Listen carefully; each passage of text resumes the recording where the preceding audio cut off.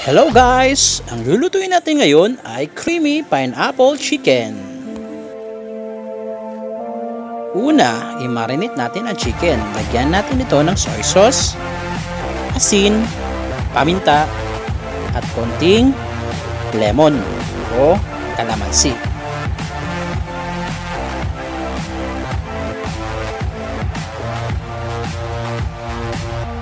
Haluin nyo lang itong mabuti at iset aside ito ng 2 to 3 hours para manuot talaga ang lasa sa manok. So ito na ang ating mga kailangan sa pagluto ng ating creamy pineapple chicken, or pwede rin tawagin itong chicken pastel with pineapple.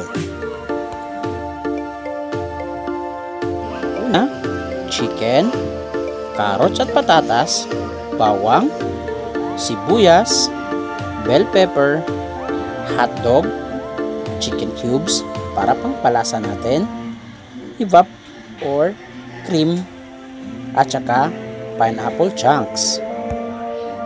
Una, ilaga muna natin tong carrots at patatas for 5 to 8 minutes para ito ay lumambot.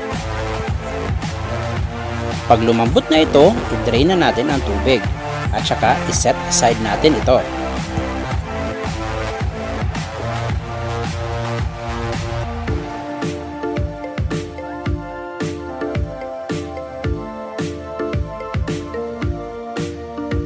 Magpainit ng kawali at lagyan ito ng konting mantika.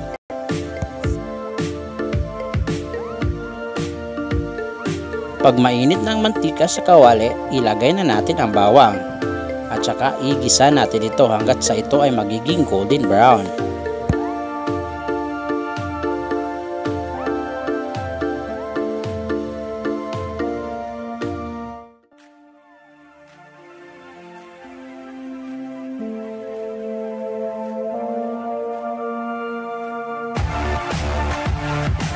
Golden brown ang ating bawang, ilagay na natin ang ating chicken.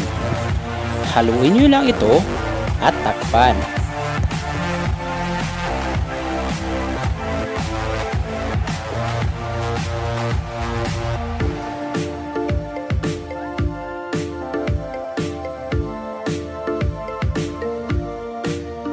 Pag lumabas na yung katas ng chicken, ilagay na natin ang ating chicken cubes. Takpan nyo lang ulit ito and let it simmer. Pag medyo wala ng katas yung manok, ilagay na natin yung sabaw ng ating pineapple chunks. Ito ay pangdagdag lasa sa ating pineapple chicken. Takpan ulit and let it simmer.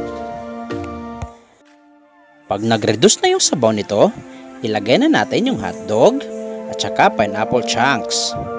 Haluin nyo lang ito.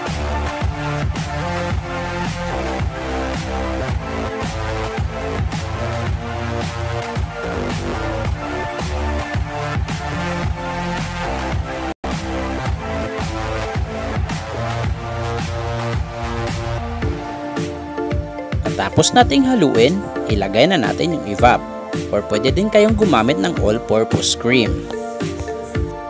At takpan ito hanggat sa ito ay kumulo.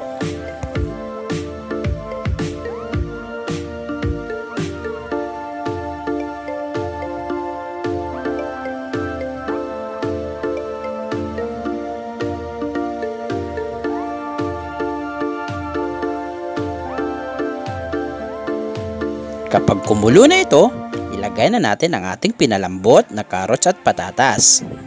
Isunod ang bell pepper at saka sibuyas. Haluin nyo lang ito at saka takpan.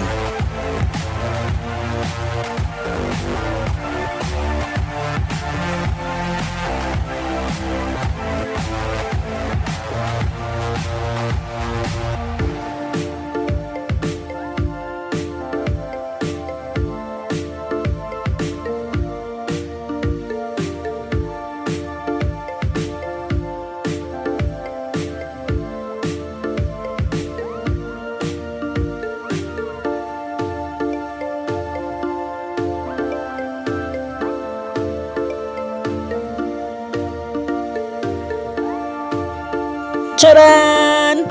Luto na ang ating creamy pineapple chicken. Or pwede nyo rin itong tawagin na chicken pastel with pineapple. Lutong kusinerong musikero.